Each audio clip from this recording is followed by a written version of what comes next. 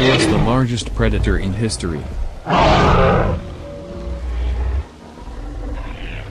Spinosaurus was a large theropod dinosaur that is known to be the prime candidate for being largest known carnivore, yet larger than the Tyrannosaurus Rex, Carcharodontosaurus, Giganotosaurus, Bahariasaurus, Saurophaganax and Mapusaurus.Spinosaurus was estimated to grow lengths between 12 to 18 meters. Latest research supported the largest estimation that is size estimate as much as 15.6 to 16 meters, 49 feet. Long and likely weighed about 7.6 tons, 8.4 tons, or more. Its mouth had a similar appearance to that of the Irritator Suchomimus, crocodile-shaped.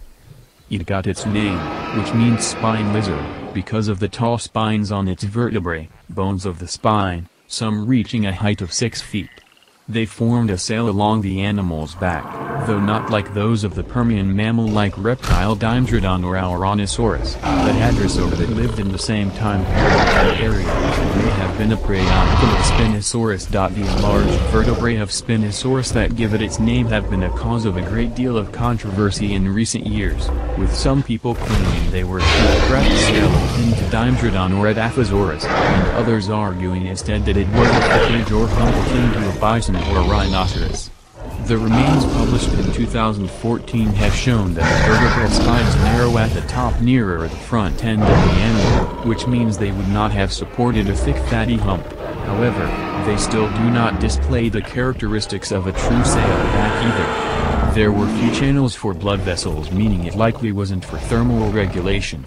Sailbacked reptiles have the supports for their sails that are thin, almost like fins. This can be seen for example in modern basilisks, whereas the vertebrae of Spinosaurus are thick at the base and narrow towards the top. In life the structure would have appeared rising from the body to form a triangular shape over the animal's back, and viewed from in front, as opposed to either a shrink-wrapped sail or a large hump, it would have been most akin to chameleons. However, the vertebrae towards the animal's hips were thicker and could have supported a hump, perhaps to aid in buoyancy or balance.Spinosaurus' primary weapon its mighty 5-foot arms with 25 to 30 centimeters fingers armed with 15 to 20 centimeters claws, designed for killing and occasionally for walking. The arm would swipe at another predator, causing the claws to dig extremely deep into the flesh while the fingers are just an extension, making the claw go deeper into the prey or competitor, causing great pain. Then, secondary weapon is its specialized 1.6-meter jaws. These jaws are formed for the grabbing the prey, clamping down and suffocating it, and they are most similar to a crocodile. So, scientists guess that it used them like a crocodile, to throw prey from side to side. Brutally torn the prey into smaller pieces. The jaws also had conical teeth like today's crocodiles. The teeth were hollow, designed for fish hunting, meaning it had a relatively weak bite compared to other predators but is able to kill all the same. Spinosaurus once thought to be a semi-aquatic animal.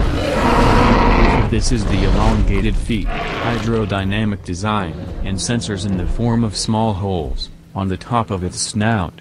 They were perfect for locating fish in the water.